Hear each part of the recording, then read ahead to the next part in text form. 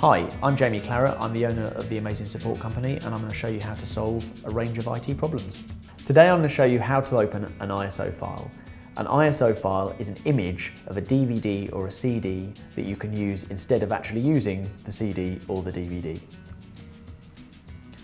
In order to open an ISO file, the first thing you will need is an ISO file. So we have this one here as a demonstration. They're usually quite big because they've taken an image of an actual CD or a DVD. So in this case, you can see if I move the mouse over, you can see that the size is 695 meg, about the size of a CD. Now, in order to open that, you're going to need a program which is called Magic Disk.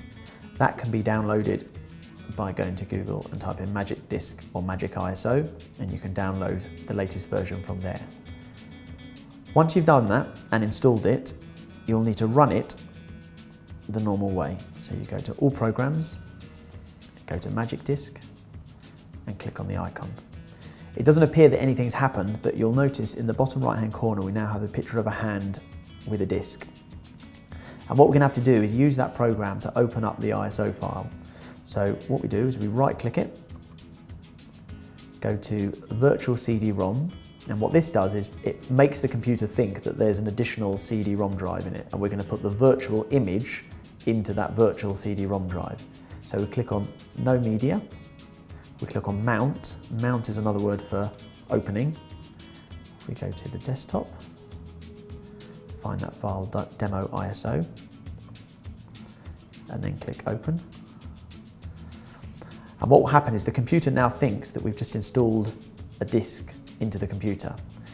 If I go into my computer, it looks here as though we have another disk drive, and in this case it's an Ubuntu CD. It looks like I've got a drive there with that CD sitting in it, when actually we don't.